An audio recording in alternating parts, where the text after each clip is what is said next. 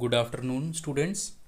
Here, this is the topic human circulatory system, and this is for the class 10th. And in this topic, they will be learning how the human circulatory system is working and what type of parts it is comprising.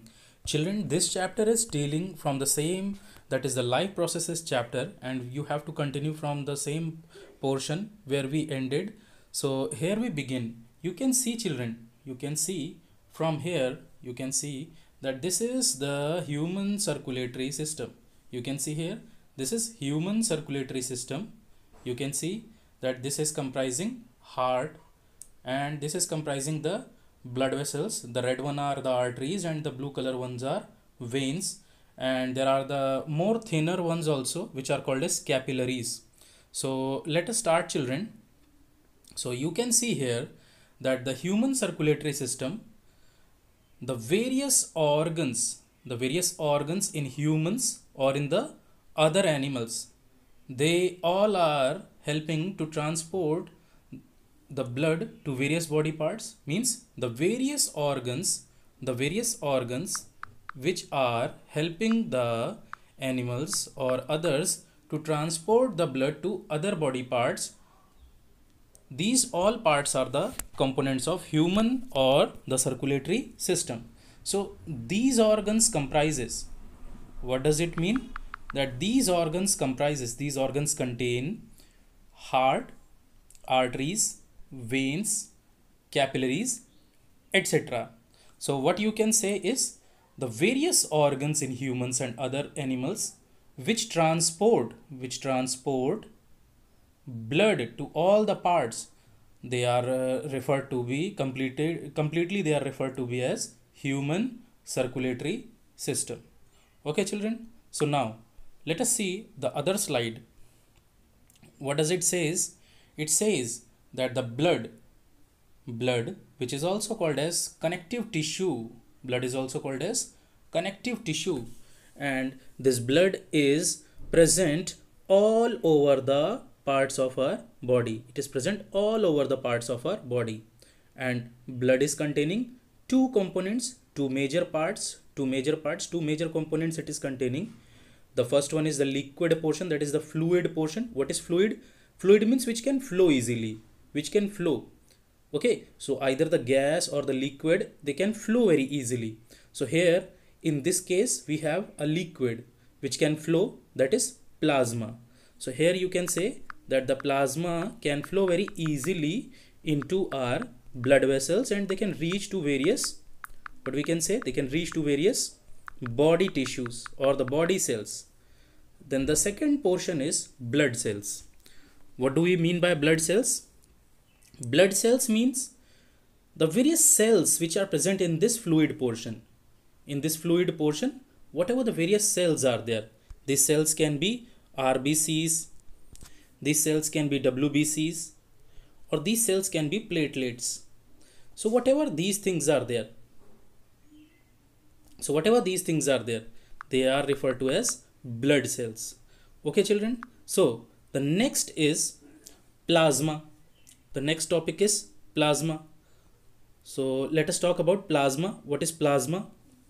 See, children, we talked about that this is the fluid part of the blood, that is the liquid part of the blood, and its color is slightly yellow. It is slightly yellow in color. Okay, it is little yellowish in color. As you can see, this image is showing the various components of plasma. Here this yellowish portion is there, this is called as plasma, and this red color portion is there, this is blood cells. So and total together it is forming the blood. Okay, together it is forming the blood. But if you talk about this yellow color portion is called as plasma. Okay, so you may be understanding very easily, and hope no problem is occurring. You may pause the slide or you may pause the video to note down the things. Okay, so next what it is containing. See, children, the plasma is containing about 90% of water. It is containing 90% of water. You have seen that the plasma is the fluid portion, liquid portion. So how it will be liquid? When it will have water in it. So water is making plasma as a fluid. Then other things, it may contain nutrients. These nutrients, these are the same nutrients which are obtained after the digestion, and these can be proteins, carbohydrates. Okay, these can be proteins, carbohydrates, various minerals. They can be even the fats also. So all these things, they are referred to be as nutrients, and all they are carried by the plasma. And when plasma reaches to other body parts, it is making the nutrients available for those body parts. Means the body parts, they get the nutrients by the help of plasma, And even children, whatever the plasma is there, it is also containing hormones. Now what are hormones? See, hormones are biochemicals. What are they? Biochemicals. These biochemicals, they help in proper functioning of our body. So hormones are the biochemicals which help in proper functioning of our body, human body or any animal body. So next point is, it also contains some type of the toxics, like urea and carbon dioxide. You have studied that what is urea, so I don't need to tell you again. And carbon dioxide. So whatever this carbon dioxide and urea is there, sometimes it is also present in the plasma. So this urea has to be filtered by the kidneys, and this carbon dioxide has to be removed by the lungs. Okay, hope you people are understanding and no confusion is coming in this portion. You can see that whatever the fluid portion is there, the plasma is there. Plasma is containing platelets. Okay, it is also containing red blood cells. Even this portion will also contain white blood cells also. Okay, here you can see red portion due to red blood cells. So why we are obtaining them separately? We will obtain them separately when we will rotate the blood. We will rotate the blood in these type of the cuvettes, in these type of the test tubes. When we will rotate the blood, due to heaviness, the blood cells will go down. And the liquid portion, that is the plasma, will come up. Are you getting? So hope you people are understanding. Then let us see the next. See, the next is blood cells. So let us talk about the blood cells. What are blood cells? See, the blood cells are the cellular portions which are present inside the plasma. Okay, and these blood cells can be red blood cells, they can be white blood cells, they can be platelets, and they are present with the plasma. Means the liquid portion plus the cells, they both together are forming the blood. So the blood is containing the cells, that is red blood cells, white blood cells and platelets together, and then it is forming the blood. So what is blood? Blood is the combination of blood cells and plasma together. When the blood cells and plasma together are there, that is referred to as blood. Okay, hope you people are understanding. And the next is, let us say, types of blood cells. What types of blood cells? The first type of blood cell is erythrocytes, that is red blood corpuscles. We usually say RBCs, and in common language we can say it red blood cells, but in reality, in scientific language, it is called as red blood corpuscles. So let us see the speciality of the red blood cells. See, these are the blood cells having disc shape. Which shape they have? Disc shape. You have played a frisbee, where you throw a frisbee disc and your friend catches. See, the shape of the RBC is looking like a disc. Okay, it is looking like a disc. Inside this is hemoglobin. Inside this portion is hemoglobin. Okay, and let us consider the second point also. See, they contain a red pigment. They contain a red pigment which carries oxygen. So this portion contains oxygen, means it catches the oxygen.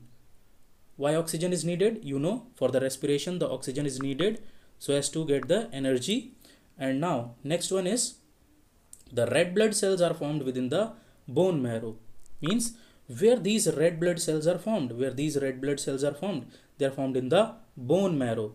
Our long bones are there, inside the bones, whatever the bone marrow is there inside the bones, where the bone marrow is there inside the bones, the RBCs are formed. What are formed? RBCs are formed within the bone marrows. Okay, hope you people are getting what I am saying. Next is, whatever the RBCs are there, they live for 120 days. 120 days one RBC is going to live. This RBC is going to live for 120 days. The same RBC is going to live for 120 days.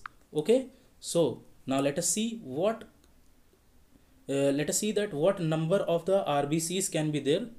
How many RBCs can be there in a human? See, a human can contain, an adult healthy human, the person who is very healthy, or the normal health also it will be considered. So the person should have 5 to 5.5 million RBCs. So RBCs, the red blood corpuscles, the red blood cells, or the erythrocytes. Erythro means red, erythro means red,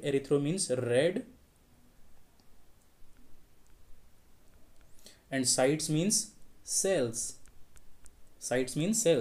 So whatever the erythrocytes are there, they are the red blood cells, and their number should be 5.5 million in a healthy human. Their number should be 5.5 million. Okay, the RBCs, the red blood cells, they should be 5.5 million, and 1 million is having 10 lakh. So 10 lakh.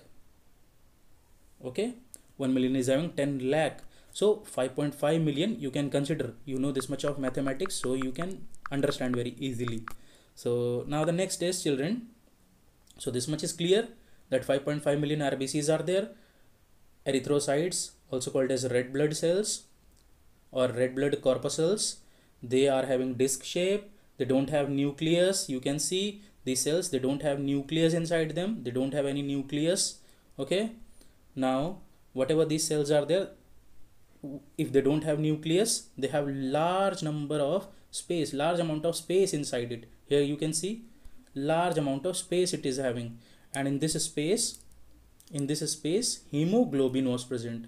What was the function of hemoglobin?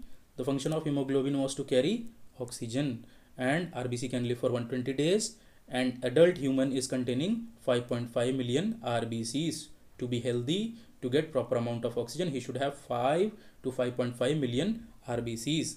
Okay, so now the next topic we can see is leukocytes. Leuko means white, and cytes, you know, here some wrong spelling is there, you can correct it. So you can say leukocytes, Leucocytes will be there. So CYTES will be there. So now you can say that leukocytes, whatever the leukocytes, leuco means white, cytes means cells. So white blood corpuscles or white blood cells, they do not have a proper shape, means they have a irregular shape. You can see it is not having proper spherical shape. Is it proper spherical shape? It is having proper circular shape? No, not at all. It is having very irregular shape. You can see it is having irregular shape. Okay, so hope you people are understanding. It is having very irregular shape, and now based upon their nucleus, means RBCs were not having any nucleus. Here WBCs have nucleus. You can say very well. WBCs, white blood cells, white blood corpuscles, they have nucleus, and based upon their nucleus, they can be further divided into various other different types. Based upon their nucleus shape, they can be divided into further other types. So you can say based upon the nucleus, they can be further divided into other types. Now these cells, which cells? Leukocytes or white blood corpuscles. These cells, they fight from diseases or pathogens. What are pathogens? They can be bacteria, viruses, fungi, etc. And they fight from diseases. That is why they live for a short duration. They live for a short duration because they fight from diseases. They are fighting from disease causing pathogens. That is why, children, they are also called as soldiers of our body. They fight from pathogens. They fight from pathogens. That is why they are called as soldiers of our body. They're called as soldiers of our body. So children, these are formed in thymus. Thymus means in the thymus gland, which is present in the neck, and they are also made in bone marrow. So based upon thymus, they can be called as T cells. And if the leukocyte or the white blood cells are formed in the bone marrow, they can be called as B cells. Hope you people are understanding this. Okay. Now the next is platelets. You can consider very well. Platelets. See children, in spite of the cells, they are the cell fragments. What are they? Cell fragments. Fragments means pieces. So if you know very well what is piece, what is fragment, you can understand it very well. And there are some special cells, megakaryocytes. There are some special cells. They are called as megakaryocytes. So from special cells, megakaryocytes, these platelets are made. They are formed. And again we can see that they are formed in the bone marrow. And they don't have nucleus. What did you understood? They don't have nucleus and they are formed in the bone marrow. Okay. Now next point, let us see. They help in clotting of the blood. Means they make the blood thick. Where they will make the blood thick? Where we will get the injury. Okay. Wherever we will be getting injury, you can see here this person has got the injury. So here the blood is coming out. So if continuously this blood will come out, the person will get the blood loss. So blood loss is not good for us now. So what we will be doing? What we will be getting? We should stop our blood. So nature, the God has given us a great power, that is platelets, which will help in clotting the blood by forming a net-like structure. So here at this place, a net-like structure will be formed by the platelets and the blood will stop to bleed. Okay, blood will stop bleeding. Okay, blood will stop bleeding. So now the normal number of the platelets, it should be how much? 1,50,000 to 3,50,000. The normal number, a healthy human should have at least 1,50,000 or 3,50,000 of the platelets. You have seen that in the dengue patients, the platelet amount gets very less. So it is not good. It is harmful for us. So what we can say, that the platelets are very important for clotting the blood, and their number should be 1,50,000 to 3,50,000. They don't have any nucleus and they are formed in the bone marrow.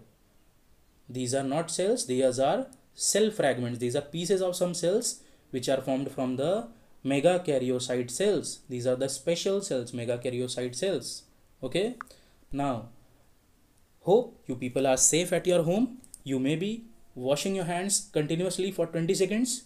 And for sneezing and coughing, you may be using a handkerchief or a tissue. If you are using a tissue, please discard that tissue after the one-time use. And if you are using a hanky, wash it properly. Avoid touching your face continuously. If you are touching the other things, try to touch them with your left hand, because from the right hand sometimes you are touching your face also.